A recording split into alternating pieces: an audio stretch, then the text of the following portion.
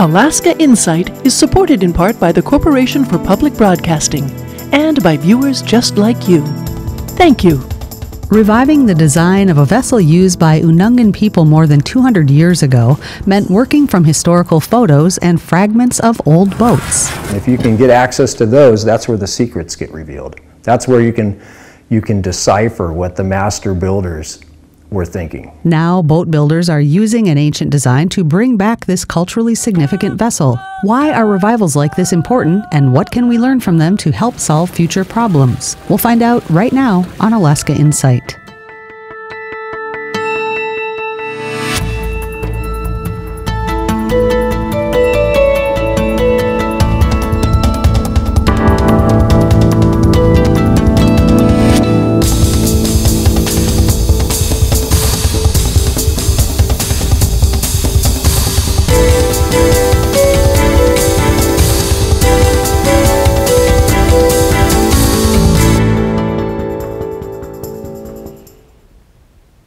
Good evening. The skill and craftsmanship of Unanga boat builders is often recognized in the design of seagoing kayaks. The people of the Aleutian Islands had to be vessel experts in order to successfully harvest and travel the marine routes between their communities. But as you'll see tonight, one ancient design was so important it was seen as a threat by outsiders. But before we get to that discussion, here are some of the top stories of the week from Alaska Public Media's collaborative statewide news network. Anchorage police say they will begin outfitting officers with body cameras in mid-November. This comes 2.5 years after Anchorage voters approved a $1.8 million tax increase to purchase the cameras. One of the reasons for the delay was that the department and police union couldn't agree on a camera policy. The cameras will be connected to APD vehicles. Chief Michael Curl says they hope to have 30 in use by the end of November. In total, the department plans to use 350 cameras. Opponents of the Donlin gold mine are challenging the state's decision to issue water permits for the huge project in southwest Alaska. The most recent challenge came Monday, when two tribal governments appealed to the state Supreme Court to overturn a lower court decision upholding state permits to withdraw water from the surrounding area. Other legal challenges target regulations and plans around the mine. The Donlin Gold Project is about 145 miles northeast of Bethel. Because Native corporations own the land and mineral rights, they would have to share revenues with other Alaska Native corporations around the state. Opponents argue the mine would damage the ecosystem of the Kuskokwim River. Scammers are targeting Juneau homeowners as they deal with property damage from the record glacial outburst flood along the Mendenhall River in August. One person in the Marion Drive neighborhood lost more than $50,000 by paying fraudulent bills sent by someone posing as a local contractor, according to documents shared with KTOO. Others in the neighborhood have reported similar scam attempts. The Juneau Police Department confirms it's received several reports of fake invoices that were sent to homeowners dealing with flood damage. One common element among these and many online scams is a sense of urgency from the scammer, with a push for quick payment. You can find the full versions of these and many more stories on our website, alaskapublic.org, or by downloading the Alaska Public Media app on your phone. Now on to our discussion for this evening. It's been about 200 years since Russian colonizers demolished the last remaining examples of large Unanga boats called a nigala. The wooden frame boats were used in the Aleutian Islands to transport goods and people. Destroying the boats was a way to control the Unanga people. Now, a group of boat builders have resurrected the nigala. KUCB's Theo Greenlee has the story. At Cook Inlet Native Head Start in Anchorage, Marc Daniels is building a nigala. It's going to be that part. It won't be as wide as this one. I'm going to shorten it a little bit. Unanga tribes built intricate frame boats out of driftwood that washed up along the treeless Aleutian beaches, waterproofing them with marine mammal skins. The boats were key for hunting and travel, and because of that, Russian colonizers demolished the boats. Back in the late 1700s, they were destroyed intentionally by fur-seeking companies coming through from Russia to control the Unangax people. That's how they controlled their movements and were able to dominate them. But Daniels and others have spent decades trying to recover the lost craft. Scouring museums and sketchbooks for hints on how to build them. There. Deriving clues from boat fragments tucked away in permanent collections. If you can get access to those, that's where the secrets get revealed. That's where you can decipher what the master builders were thinking. So stern's going to go on the one block. Daniels is arguably the leading craftsman in this style of boat making, and he spends a lot of time teaching at culture camps in the Aleutians. Right in there somewhere. But he's not Alaska native. I raised that concern with someone, an elder that I respected. And this person pointed out to me, said, you know, you need to quit worrying about that. It's actually part of our story, that we would lose these traditions through the coming of outsiders, but it would be an outsider that returned what had been taken. So his goal now is to pass his knowledge back to its rightful place, with the Unangax people, from kids to elders, and to create a new generation of builders and teachers. We'd like to dedicate Unangax to our past, present, and future. Members of the Kagan-Tayagungan tribe in Sand Point are among those who built a Nigala with Daniels this year. And in July, dancers, musicians, and community members from Atka to Anchorage joined them to launch it. The first time a Nigala touched these waters in 200 years. This is such a moving experience, you're going to make me cry. Ethan Petticrew grew up in Southeast Alaska after his family was relocated from the Aleutians during World War II. He's been working on Unangax revitalization projects for decades, and he was instrumental in the Sand Point launch. People haven't done this since 1800s, and this is such a spiritual, moving moment that I feel so connected to my great-grandparents. I said walking with them, but I actually think I feel like I'm paddling with my great-grandparents. 5 communities have built Nigala this year. 4 have been launched. The 5th, in Unalaska, is expected to touch water next summer. In Sand Point, I'm Theo Greenlee. Joining me tonight to discuss how and why the Nigala design was revived is Ethan Petticrew. Ethan is an Unangax dance instructor, a teacher, and the executive director of Cook Inlet Head Start at Anchorage. Also joining us is Marc Daniels. Marc is a skilled woodworker and the Skin Boat Revival facilitator, currently joining us remotely from Atka. Welcome, both of you. Thank you. Yeah, thanks for being here. And Marc, you from such a great distance. So this beautiful story that we just saw, Ethan, you said in an earlier interview that you felt the feeling of being in the boat in Sandpoint after hundreds of years of not having access, felt like you hadn't gotten out of them. Tell us about that feeling and what it means after the myriad attempts at cultural erasure. And I say attempts because your culture has not been erased. It's been tough. But what does this boat revival mean for the future? You bring tears to my eyes again, like in the interview. I think, first of all, the feeling, just the immense feeling once we were in that boat, I definitely didn't want to get out of it, but it felt like we had never been taken away from it. I don't know how to even explain that in words, but it felt like we were sitting in our rightful place and we hadn't lost generations in between that didn't get to participate in those boats. I think it's a huge meaning for us in that these boats were targeted by the Russian-American fur companies to destroy the ability for us to move our women and children from island to island, for instance, if you're trying to save them or move them around. But it also was a way for us to transport large numbers of warriors in armor. That's kind of difficult in an ikiak or a kayak to be all dressed up for war and traveling in a small one-person or two-person boat. These boats hauled as many as 20, 40 warriors at times, and you could move large numbers of people around with that. I think spiritually today what this means is that we are now able to connect our elders, our women, and our children in this whole boat movement. We've had ikias and kayaks going for a while, and that's typically been the young men and who operate those boats, and there have been some females in it, but traditionally it's a young men's boat.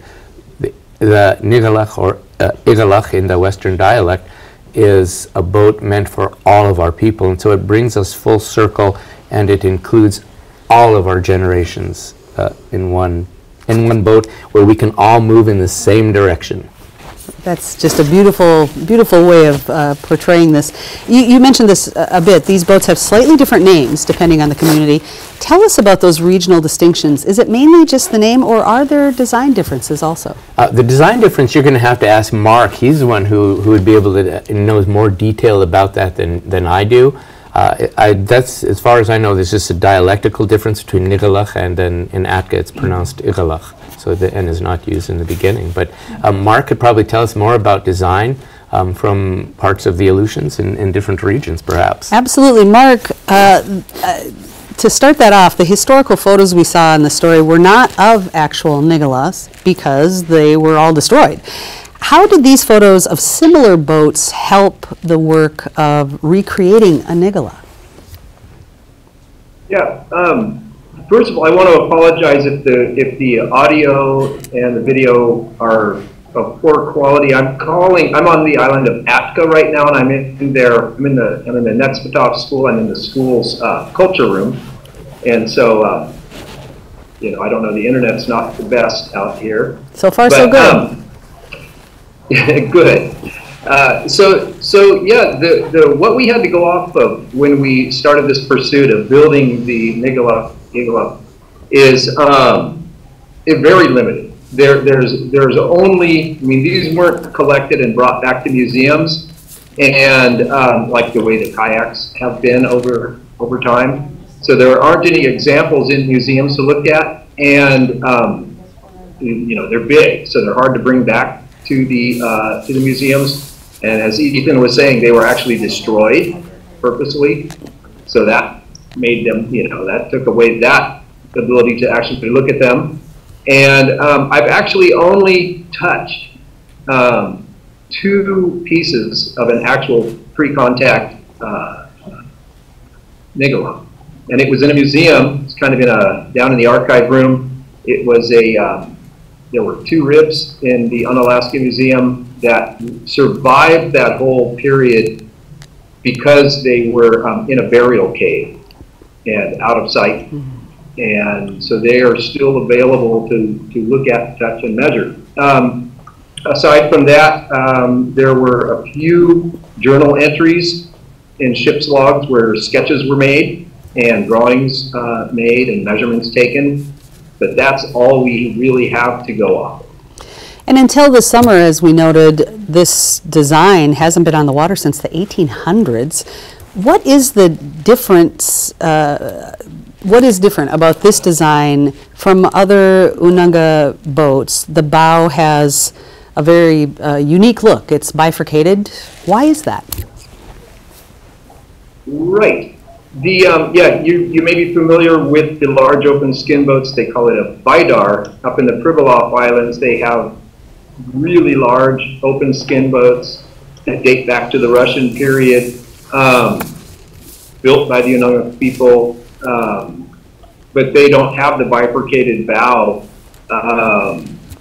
These ones, and there's only really one of those left in existence, but out in the Pribilofs.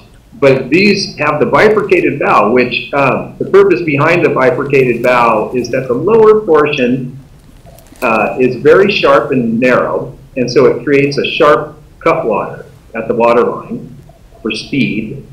And then above that split, the skin then flares outward up to the gunnels and creates a sort of planing surface. So if you get in rough water, rather than, you know, the bow plunging under the wave and taking water into the vessel, this upper flared portion it adds buoyancy and a planing surface and keeps the front of the vessel above the water. You said in an earlier interview, Marc, that the design is brilliant and efficient in that every part is needed. Nothing is extraneous.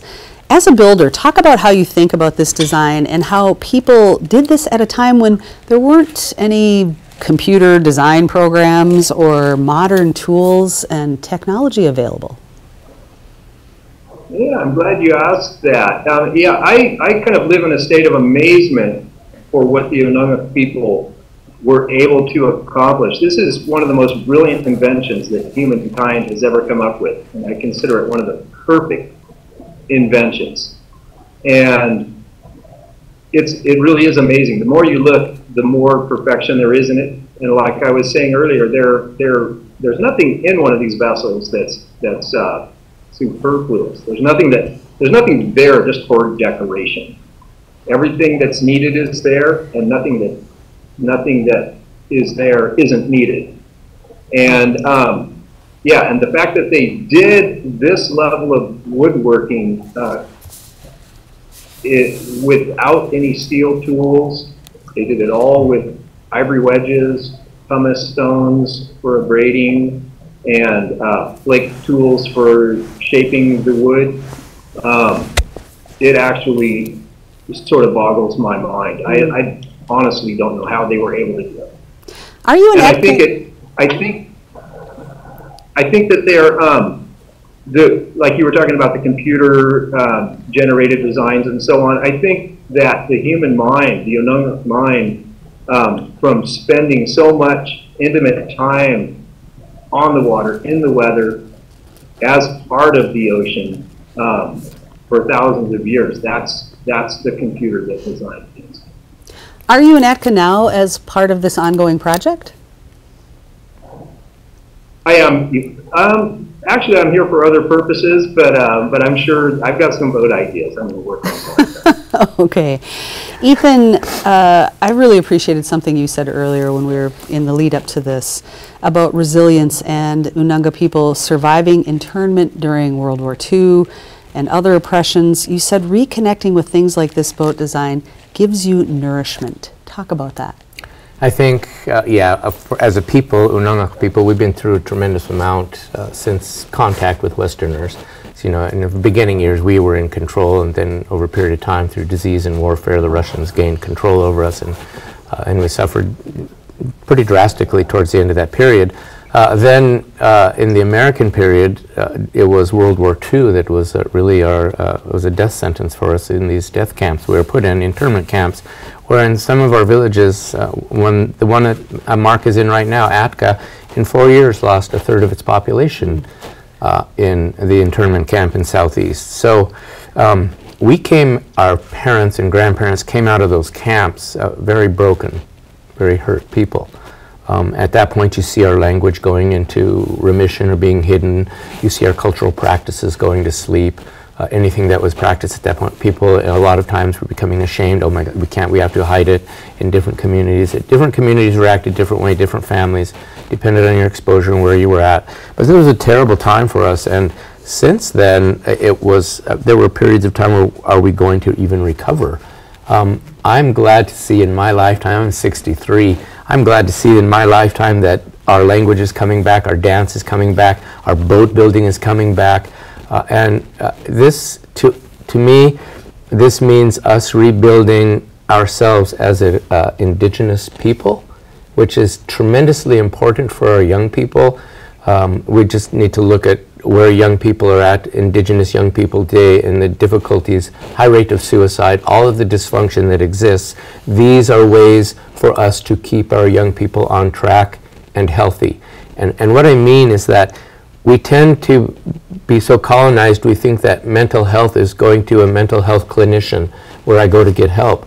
Yes, that is part of it, but we have our own mental health activities. Boat building is one of them. Paddling is one of them. With these, feeling the power of so many people in one boat, just with no motor and no gas, but just by human power, feeling the energy. And I got to be the ukatkik in the back. And so when it came time to slow that thing down, you could feel the energy that all of those people had created in that boat. It was tremendously hard to slow it down. Just one person and one paddle. That's I was so impressed with that feeling that this is our people and our energy, and those things are our mental health activities. And I think that we need to recognize that we have traditional mental health activities that will help us in this day and age. Not everything we did in the past should be thrown away. These things can help us and our young people navigate society today. Well, thank you. That is the most important point of this entire discussion this evening. Thank you. I just want to add two things too. I think we often look at those big ships now and the big bifurcated bows that they have, and we always want to say, oh, see, there's another contribution of indigenous America towards modern world, that we made a contribution. And as far as Marc goes, I know he said something about being the outsider. We just tend to think that he was God just accidentally gave him to the wrong family, and that he should have been born in our region with our family. So, Marc, we think of you as one of us. That is fantastic. So, is it all made from salvaged wood, driftwood? There's no trees that are dropped? It's just what you can find on the beaches? Sounds like that's a question for me. Yes, I'm sorry. So sorry, Marc, yes. Yeah, no. We start by combing the beaches for the driftwood, and we need to find certain shaped crooks for the the crook being a curved root section. The roots of trees are the strongest part. They've been resisting, the tree being pushed by the wind for their entire, 300, 400, 500 years of life. And so that's a very strong part of the boat. It's got the right curve. The grain runs through the curve. And so when you carve a curved bow out of it, say, it's a very strong, light piece of wood. So we start by combing the beaches for all these different curves that we need. We actually secure some of the longer pieces that we need from a friend of ours that we work with who has a wood mill a portable mill in Seward, and he does a lot of beach salvaging, so technically I guess it is driftwood, but he mills it up for us into the long pieces that we need. Beautiful, tight, old growth Sitka spruce that washes up down there. Very strong, light, springy wood. I don't know if I answered your question. Well, how long does it take once you find the right wood to put one together? And is it all, are you going for as traditional materials as possible? Are there any additions of like modern metal hardware or anything like that you're using? There's absolutely no metal fasteners used. We do try to, we try to stay as close to what we think would have been the tradition. Of course, like I said earlier, there aren't any examples of these vessels just sitting there to look at. There are no elders who, are from that tradition that we can ask. But so we try to, as far as the framework goes, we do try to stay as traditional as possible. Where we use modern twines, tarred seine twine, for example, for some of the lashings. It would have been an animal sinew in the past, would have been probably sea lion sinews. Sometimes softened baleen would have been used for some of the bindings. And the beauty of those is, the sinew and the baleen is that when they dry, after you soften them and tied your lashing, they actually tighten. And so that's actually a superior material. But we don't have a lot of access to that. And then as far as the covering of the vessel, that would have been covered with stellar sea lion skins, and a lot of them. And it probably would have been replaced every couple of seasons, as things wore out. And, we don't have access to enough of that. So that's where the departure happens. We're trying to make these vessels relevant. We're not trying to make artifacts to hang up and look at. We're trying to make vessels to use. Because like Ethan said, that's where the wellness comes from. And the meaning of it is when you're on the water. So we use a nylon fabric, real heavy fabric, that we are able to stretch over the frame while it's wet and get it really tight, and it tightens up, and then we seal it. Great, thank you. So there's a departure. Yeah, I want to get one more question, and the time goes by way too fast. Ethan, I want to get one more question into you before we have to wrap up. You have ambitious goals for the future, much larger vessels, a 40-foot version, a boat in every coastal village. Give us a little cue about the future vision that you have here. Oh, it's just vision of my own personal vision, I guess, which I mean, I don't know if it's shared by the region or not. I know Marc would love to see it too. Him and I have talked a lot. I know there's another young man, Dustin Newman, in our region who'd love to see the same thing, but we would love to see all of our villages take these boats up and become such a common thing. And yes, even get the big 40-footer going. When Marc is ready to do that one. Marc, let's do it, that next one. I'm ready. Okay. I would love to see all of our communities take this up as just like I said before, as a real way to connect with our ancestors, but also as providing that really wonderful soul-nourishing mental health that we need. And then I would like to see us combined with maybe Sugpiaq region people hosting some journeys, doing some paddling journeys. I would love to see us do that with our cousins, the Sugpiaq. So I think would love that. So. Thank you so much. Thanks to both of you.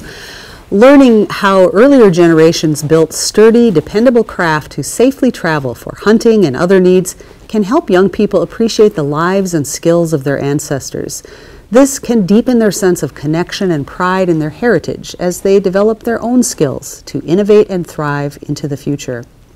That's it for this edition of Alaska Insight. Visit our website, alaskapublic.org, for breaking news and reports from our partner stations across the state. While you're there, sign up for our free daily digest so you won't miss any of Alaska's top stories of the day. Thanks for joining us this evening. I'm Lori Townsend. Good night. Thank you. It's the last thing.